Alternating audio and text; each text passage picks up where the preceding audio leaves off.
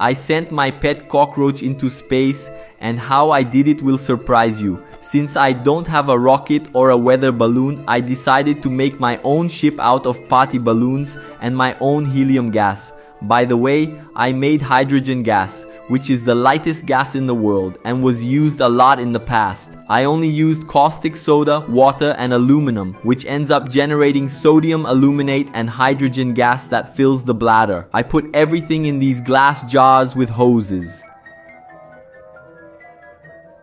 Once the balloons were filled with hydrogen gas, it was time to launch.